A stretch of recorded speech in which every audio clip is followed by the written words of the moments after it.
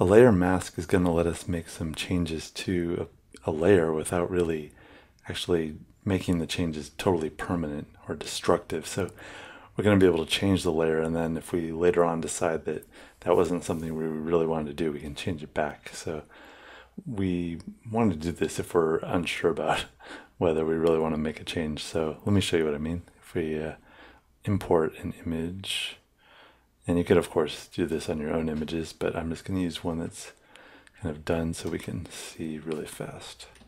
This is a painting by Modigliani, and kind of famous for his long-necked people, or stretched out people anyways. It's pretty good use of color, I think, too.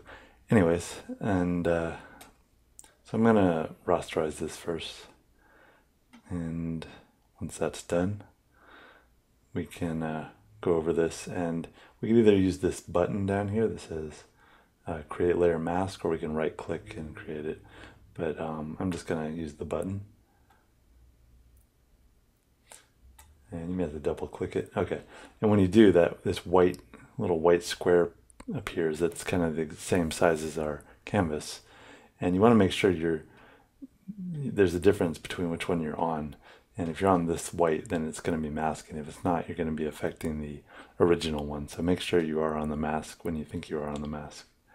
And right now, by default, it's enabled, which means that when we work on this mask, it's going to actually make that change. So it works a little different from if you use a mask in Photoshop. It tends to use black and white, but in this program, it tends to use the eraser and then any other tool. Those are the two kind of contrasts, and when you actually are using the pen, it doesn't really matter what color you're on. I'll show you in a minute, but I'll show you first with the eraser, and I'm going to have my anti-aliasing on high and show you just that when I erase,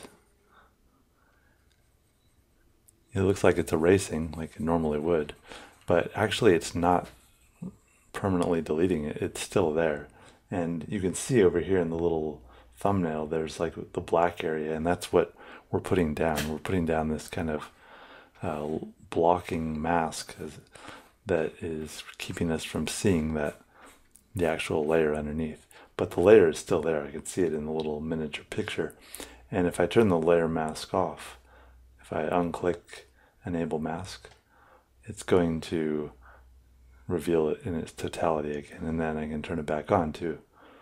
So there we go.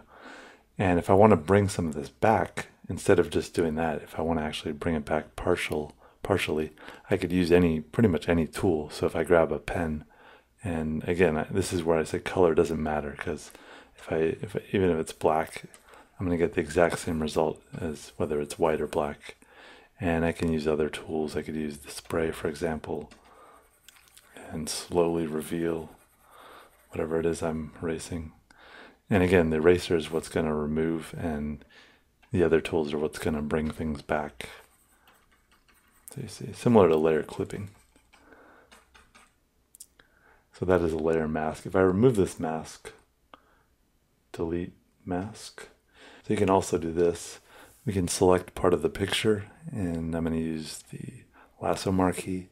And I'm just kind of try and wrap it around her a little more.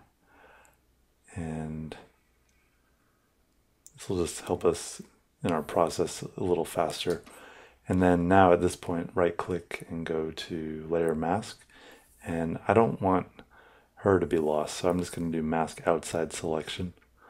And it's going to kind of get me started and have this part already done. And then from here, I could, go in and do some finer editing or use a selection tool and kind of get closer to her head if I was trying to isolate that. But at the same time, the whole painting would still be preserved in the process. So layer masks definitely helpful, and use them and explore them as you paint or draw.